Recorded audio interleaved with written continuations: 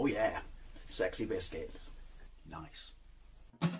Long goes 1975. A YouTuber is on the rise. Reviewing games late at night and sometimes friends used to bug him. Long goes 1975.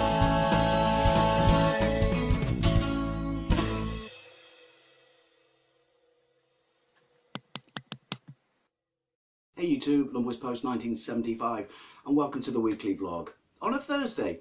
Who knew? Now you've read the title. This is going to be a follow-up vlog to the one I did the week before last on the PlayStation Classic, and on the fact that I thought the list of games was incredibly underwhelming, and license issues aside, that basically the whole thing felt really sort of rushed. Well, now at the start of this week, I understand that other people have talked about this topic, you know, but the thing is, I'm invested in it, and I don't mean emotionally, I mean I'm financially invested in it, so I'm allowed to talk about it and air my, well, not just annoyance, but outright anger at Sony on this. And obviously before, you know, we'll talk about it at the end of this video, but, you know, should I cancel, should I not cancel?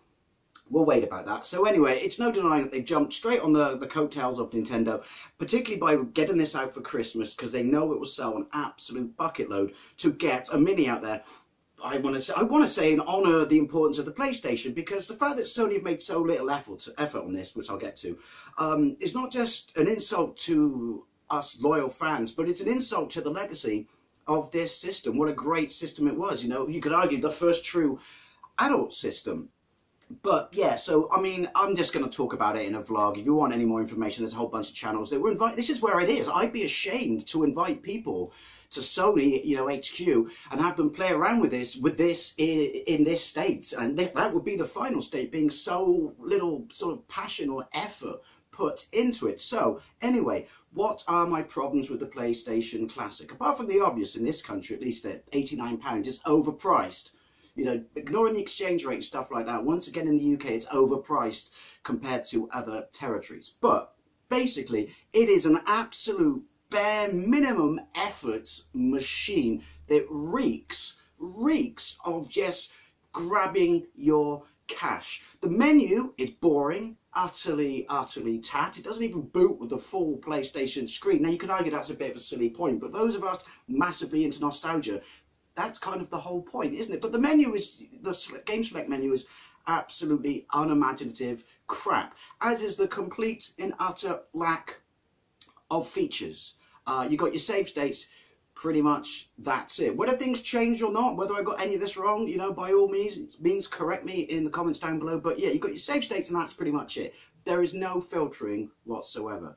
No filtering, no CRT, no nothing, which to me is particularly on the fact that, you know, running early 3D PlayStation games, you want some sort of filtering, particularly in HD. Now, I know we all walked into it when we said, when they announced it, before they announced the crap follow-up list of games, that, you know, it's an HD system, it's not going to play original PlayStation. Original PlayStation 3D is not a looker, although you could argue that Tekken still is. Excuse me. I'm not on the Diet Coke, I'm on the Diet Lemonade. Why? Because our white lemonade, I forgot, not only were you a part of my childhood, how bloody tasty and delicious you were. Anyway, so yeah, no filters whatsoever. I mean, could they not have even added, this is the bit that annoys me, could they not have even added the filter from the PlayStation 2 you could use? Remember when you went to the options to speed up the disc and you could add a filter? Could they not have put that in? I think that, yeah, like I said, look up the title screen, look up the no filters. It is... There is no heart, soul, or imagination gone into this, you know, interior-wise whatsoever. The outside looks absolutely fantastic. They've even made the leads wider than, you know, the USB socket itself, so it looks like the original, you know, wide-ass you know, unit plugs that went into the PlayStation. That's kind of cool. It's even got a hatch on the back. You can open it, but that's still kind of cool. So the outside's fine and jim and dandy, and it's tiny and looks really nice. It's just the inside. You've made absolutely fuck all efforts. And here's the worst bit, right? The absolute worst bit is it uses someone else's emulation. You know, is it, I could be wrong, PCSX, which by all means is a very, very good, solid PlayStation emulator, but it's, you're giving us no features, you know, all right, save state. You press the button to change the disc, which everyone thinks is nice. I would rather they just edited the games in such a way that they would just play into each other. Surely they could have done that. You know, it's not like their time was taken up doing fucking anything else, but... yeah, so you use someone else's emulator, you're giving us crap games, right? You're giving us minimal menu, right? To me, is anyone else just feeling had Sony's hand in their pocket right now? Sony, like, as an insult as well, slapping you in your face so they distract you, then sticking their hand in your pocket?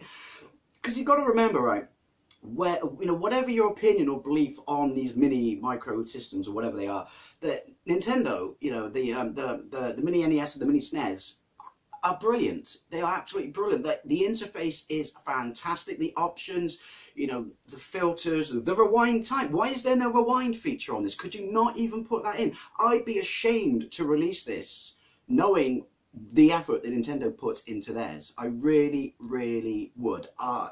You know, I mean, all these systems are an emulator.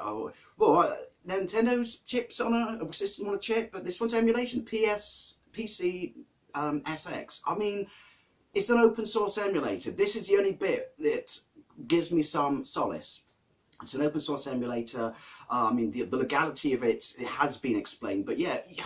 So you use someone else's emulator. You didn't, you know, do anything yourself. You gave us no. I mean, I'd like to meet the bloke whose idea for this was, and to ask him justify this machine to the customer, other than from your point of view. You know, why did you make this? I mean, from your point of view, prove to me it's not a cash grab. I mean, we all kind of know it was, and you could argue that to some degree the Nintendo ones are, but the Nintendo's ones reek of passion, and that someone gave a shit when they made them, you know, and the little details and the tweaks and the stuff here and the rewind time feature, and, you know, that is a mini system. This is a cold, callous, out before Christmas, you know, a list of 5 semi-decent games, follow it up with a list of games that are underwhelming, and then follow that up having, like I said, I'd be embarrassed to invite people to my HQ and say, check this out. You know, they had no problem with people making videos about it and stuff. What did they think they were going to say, other than this is unimaginative, lazy ass cash grabbing at its best? It's like, I don't understand it. That's the worst thing, the audacity that Sony invited people to check out this bare basics lazy ass emulation by someone else box. And what? Didn't think people were going to say negative things about it? And now the worst thing is, this is why I'm particularly upset, not just because it doesn't honour the heritage and the importance of the system. A system in many people's eyes was their first introduction to gaming, to console gaming as well. Ignoring people like me who grew up through the entire development of, you know, these systems. There are two camps, you know, and it's an insult to the memory of that. It's an insult to these people's memories. And worst of all, that really, really upsets me about it is, if you look outside of this and look at other things Sony have done, you know, like the PSVR and stuff like that, even the Vita, granted it failed, and it comes down to the Sony's lack of effort on it once they released it. But the point being, they innovate, they're imaginative, they, you know, they go out there, they push boundaries and stuff, and then you've got this. Because it's still a Sony, whether they thought, it doesn't count, it's just a little mini micro system. No, it's got your brand on it, Sony. Your brand is important to a lot of people. And obviously it's important to you because you've got this out there with your brand on it, knowing that that will sell this when it is just the laziest cash grab I've ever, you know what, I'm going to say that, seen in a long time, I should say, in video games. You know, nostalgia is a big thing, yes, and should a company have the right to cash in on that? Yes. But then also, you know, what they don't seem to understand is these are our memories. It may be their machine, but these are our memories. I don't know, have a fucking care, Sony. Have a care and put something out there that reeks of passion, of the importance of the machine, you know, the development behind it, the fact that it made you the biggest player in video games now, which was unheard of at the time. It was a gamble then, and this, I guess you could argue that's the worst thing about it. This isn't even a gamble. This is just people that buy it based on our brand. We don't have to do fuck all. Cannot tell you, you know, and that's the majority of reviews and things people have said, particularly those people who got to go to Sony and even said they were amazed that Sony let them see this and were thinking, is this not the finished unit? No, it's a finished unit. Of course it is. It's out, you know, in less than a month. Yeah, I mean, I'd love to know what you think, as always. Really like to know what you think. And I'm sure there'll be a bunch of people who say, I told you so, this is why I was never going to buy it. And yeah, you're right. Yeah, very, very disappointing. As someone who was not just an early adopter to the PlayStation, I imported a Japanese one at £450 in '94, was it? You know, a year and a bit or so before they were out in the UK. And, you know, so I've got thoughts and attachments and much love to this system, even before we get to nostalgia. And yeah.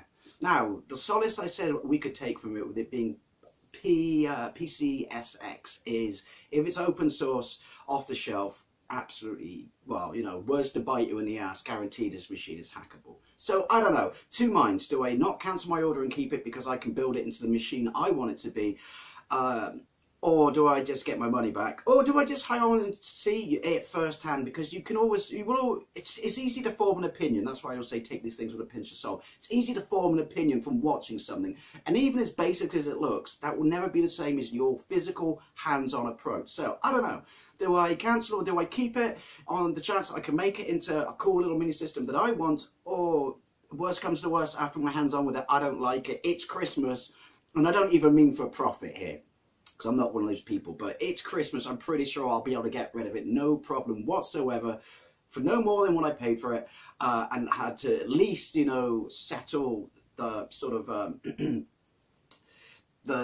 my opinions and thoughts on it for good, you know, physically hands-on myself. Anyway, but I've waffled. I've been all over the shop, but at least I'm refreshed from my R. White's lemonade. That's a good positive. I think we can all take from this video.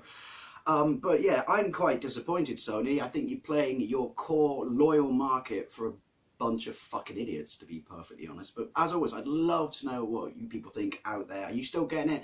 I'm not interested from people. Well, I am interested in what everyone says, but if you're never going to get it, you know, I want to know from people who have ordered it, are you cancelling it now? You know, did you cancel it at the game port stage when they revealed that, or now is this like absolutely fuck you, Sony? Anyway, like I said, I'd love to know what you think. Thank you very much for watching, and I'll see you later.